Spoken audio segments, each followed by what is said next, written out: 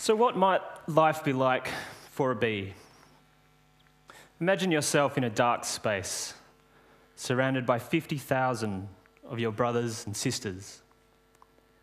Despite the darkness, you see everything that's around you, using your sense of smell, touch, and through vibration.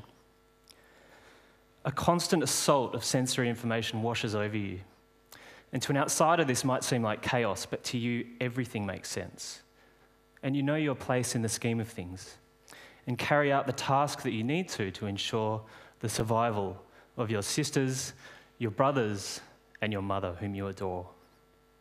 This is life inside the colony, and this is the life of a honeybee. When you hear about bees, many of you may make an association, an obvious association with bee stings. I'm sure the majority of us in this room have been stung by bees before. But to those of you that do make that association, I'd like to change your perceptions and your preconceptions about bees, and instead replace this with an idea of beauty, fragility, and an absolute necessity for our survival on this planet. In Australia, we have healthy bees, but we are one of the few places on Earth that can proudly say this. And internationally, bees are in decline. And this is a really big issue that I'd like to start a conversation about today. So humans and bees have a long-standing relationship for millennia. In fact, the first recorded documentation of humans interacting with bees is a cave painting that's been dated to about 13,000 BC. And this shows an androgynous figure climbing down some vines to collect honey from a cave wall. And of course, we know that the Egyptians revered bees, and honey was thought to be a divine product that they used extensively in medicine, in religious ceremonies as well. And some of their agricultural success can even be attributed to the fact that they kept bees for agricultural purposes.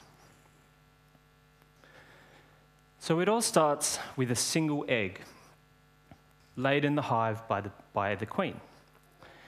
And remarkably, the queen has the ability to choose whether she fertilizes this egg or not as it passes through her reproductive tract. If she does fertilize it, it will become a female bee, and of course a worker bee, which also has the potential to develop into a queen. If she doesn't fertilize the egg, it will develop into a male bee or drone. And we can see from the three different bee types or castes, they have very distinct morphology and body structure to carry out the various tasks that's needed of them. The worker is lithe and nimble to get into all the nooks and crannies of the hive and perform all those tasks that she needs to. The drone has excellent eyesight to find queens on mating flights and an enormous thorax to house its powerful flight muscles. And of course, the queen has an extraordinarily long abdomen to house her reproductive organs, which can enable her to lay her own body weight in eggs every day. And something that's really fascinated biologists for a very long time is if you take a fertilized egg that develops into a female larvae, that larvae can develop into a worker or queen. And they're so vastly different. A worker will live for around 6 weeks, maybe producing about 1/12 of a teaspoon of honey in her short life, whereas the queen can live for up to 7 years. It's truly remarkable. Of course, the life of a bee starts with the egg which hatches into a larvae. And if for some reason the hive needs to generate a new queen because she's either died unexpectedly or simply isn't performing anymore and they need to supersede her, they will take a young larvae and feed it royal jelly, which I'm sure you've all heard of before. And they literally float these larvae in royal jelly. And they'll build a large wax cell around these queen-destined larvae. And typically they'll raise more than one queen at a time to ensure a successful requeening of the colony. But of course there can be only one queen per colony.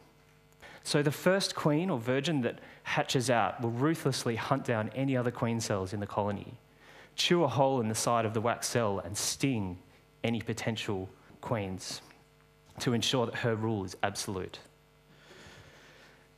And as you saw in that beautiful video earlier, she hatches out and then she will make her nuptial flight a few days later to mate and hopefully encounter one of these fine fellows. And this is a drone bee in mid-flight. Now, the life of a drone is somewhat tragic. From birth to death, he is absolutely, utterly, 100% dependent upon workers for feeding him, cleaning him, all of his needs. And really, he sits around in the hive doing just one thing, and that is thinking of a virgin to find and mate. But if he knew the reality of this, he might think differently. Because for the drone, to find a queen and mate is to commit sexual suicide.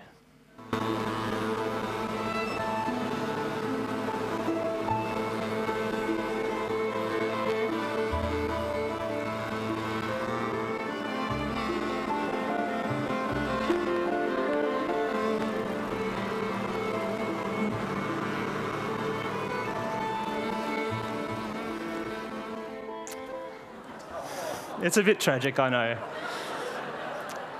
And to make matters even worse, part of his phallus gets ripped off and left inside the queen. But of course, he's played his part, he's passed on his genes, and the queen will mate with multiple males in a single nuptial flight and return to the colony. And she will take all of the sperm that she's taken on board and store this for her entire life. So she only mates once. So she needs to conserve this sperm usage, and she uses this throughout her life to repopulate the colony.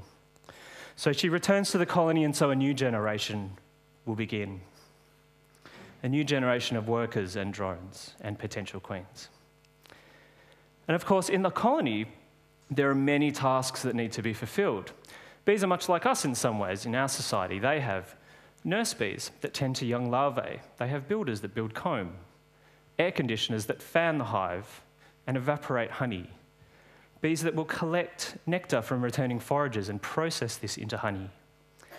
And of course, the bees that you'd be most familiar with, the forager. She travels from flower to flower, collecting much needed nutrients for the colony to ensure their survival in the form of nectar, which is the primary carbohydrate source for bees, and also in pollen, which provides them with much needed protein. But of course, this is no free lunch for the bee. She provides an invaluable service to plants because as she traverses from flower to flower, she transmits this pollen to enable successful fertilization of plants. And without pollinators, plants cannot reproduce, or many plants cannot reproduce. And this is why we have such a vast array of colors and perfumes and beautiful flowers in our world, so that they can attract pollinators to do this critical task for them. Now, something you may have heard before, but I think is quite a startling statistic, is that 1/3 of every mouthful of food you consume can be attributed to bee pollination. 1/3 of every mouthful. That's remarkable. So this raises the spectre of what happens if we lose bees? How is this going to result in a looming food crisis? And how will this affect our ability to feed the world? I'm sure many of you would be aware that internationally, bees are in decline. And this is an enormous issue that is extremely prominent internationally, and yet I think in Australia is really only on the periphery of our collective consciousness at the moment. And I'd really like to start a conversation about how important this is today. So the causes of these bee declines are multifactorial and very complex. And I'd urge you, if you are interested in more information on this, Marla Spivak gave an excellent talk at TED Global this year and does a great job of outlining some of the causes underlying this. But we can classify some of these causes broadly as agricultural practices, so monoculture, growing a single crop type in a large area, and between flowering seasons, there's simply no food available for bees. They're in a food desert. Parasites and pathogens. Just like us, bees can get sick, and they do have an immune system. However, just like us, some illnesses, some pathogens, some parasites can't be cleared effectively. And of course, chemicals, pesticide usage. Now, it's a modern reality that the agricultural practices we have today are necessary for us to feed the planet. We need pesticides. There are just far too many pest crops around. So we need to develop better pesticides that will target these pests, but leave pollinators unharmed. And one of the really nasty players that we know anecdotally can lead to large-scale bee declines in regions when it's acquired is this. This is the Varroa Mite. It's essentially a vampiric tick that will suck the blood or hemolymph of bees. That in and of itself weakens bees, but the big problem is it acts as a vector to transmit illnesses in large doses throughout a colony. And so this can really impact upon bee health substantially. And thankfully, Australia is still free of Varroa. And this is data from 2010, but I can tell you, since this data was released, that the South Island of New Zealand is now affected, Madagascar is affected, as well as other regions. And Varroa, really through globalization and the world becoming really a smaller place, has passed around the world very rapidly. So let's take a glimpse into the future without honeybees, what this might mean for us. So this is a pretty typical scene, workers coming in to the farm to do their daily work, and you might expect them to be ploughing or weeding, planting, pruning, but they're here for a completely different purpose.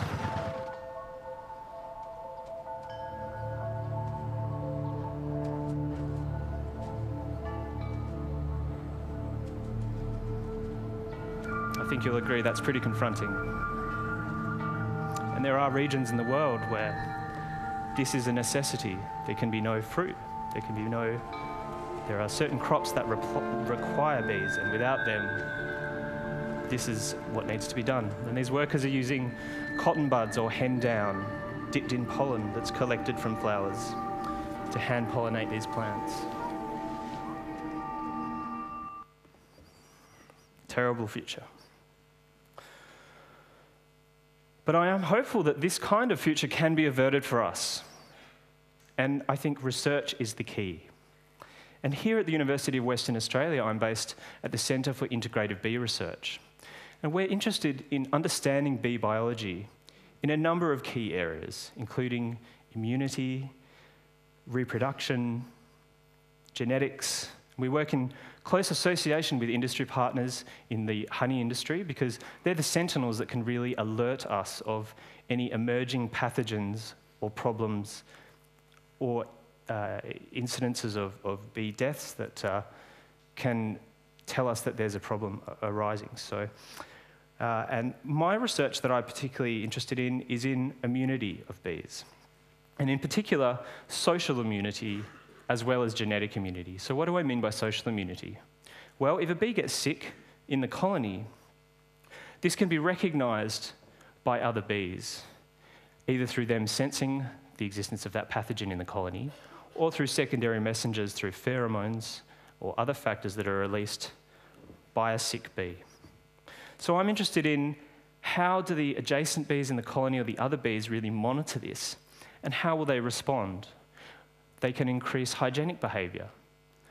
They can collect propolis or antimicrobial saps from certain plants, bring them back to the hive to try and eliminate these pests, or they can exclude affected individuals. And furthermore, if we look at healthy versus diseased bees, what are the changes at the genetic and epigenetic level that control their immune response? How is this hard-coded into their genome? And by understanding this, we can start to potentially breed healthier bees, understand disease processes to establish new treatments or new strategies to control pests. So I think you'd agree that that video was pretty confronting, and there's a real emerging problem internationally which could soon affect Australia. But much like bees cooperate, I think the answer is in cooperative, collaborative, multinational research, and I am hopeful for the future. And so I think we need to drive research into this area of bee health and make this issue more prominent in the Australian psyche. So I would hope that today I've started a conversation about bee health and about their absolute necessity for our survival and our ability to feed the planet. And I hope that through increased public awareness, we can start to drive change and to find a solution to this problem. Thank you very much.